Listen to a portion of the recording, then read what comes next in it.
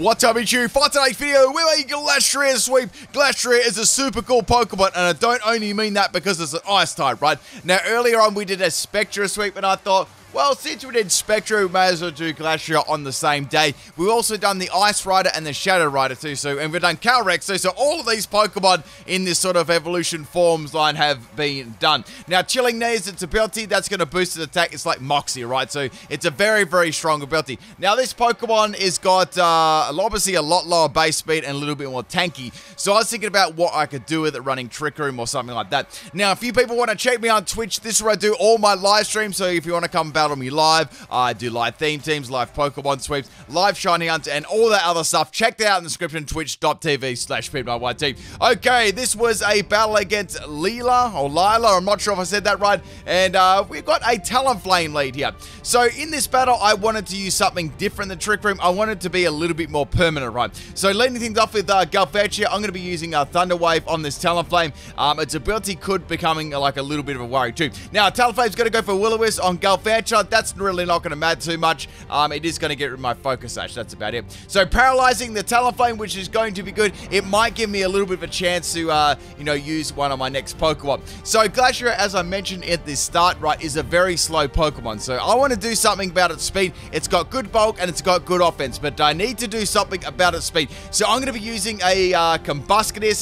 This is back in the game. I thought I'd give it a go. Now, this Pokemon Shiny actually changed, interesting enough. Apparently a couple of Pokemon Shinies changed, so it looks a little bit different. So we're going to be throwing up a substitute there, considering we got a Paralyze and I'm running max speed and max health with Everlight. It's a bulky speed boosting set. So what I'm going to be doing is just giving it a little bit of speed, and that's basically it. I've got speed boost and agility on this set, substitute and protect. So I want to pass as much speed on as possible.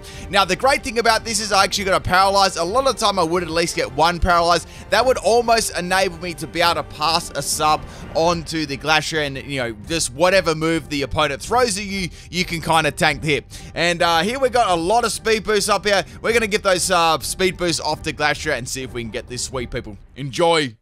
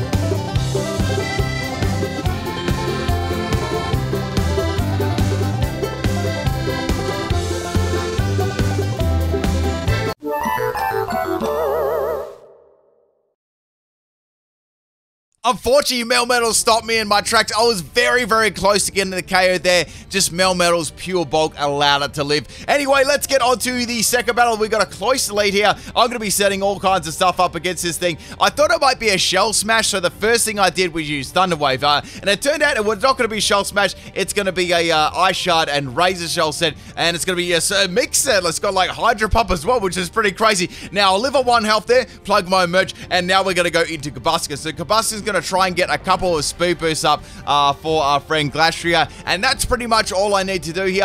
I had a pretty good setup here because I got a Paralyze once again and a free sub pass. Enjoy.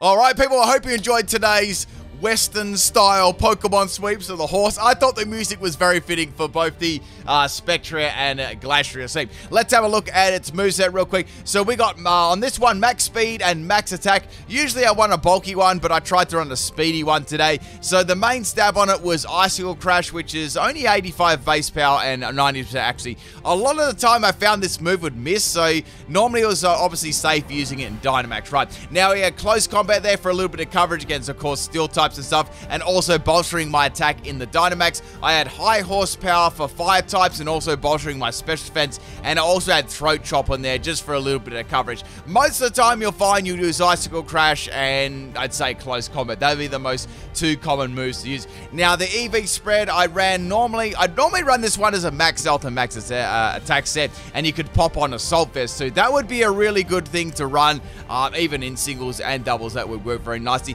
It's definitely not speed enough to, like, it doesn't even get any speed moves, it doesn't even get like any flying type moves. I was going through every one of its moves, even its special ones. There's not one flying move, so I was hoping I could get a max airstream, but that wasn't really possible. Right, now the item I've got on this one was Assault Vest. Obviously it's a little bit it gives it a little bit of extra bulk. You could run Life Orb, anything like that. I decided to go for the Assault Vest. Anyway people, that is going to be it for the Glastrier and Spectre sweep. Hope you enjoy this one. Tomorrow I've got two theme teams. Hope you're looking forward to them. Peace.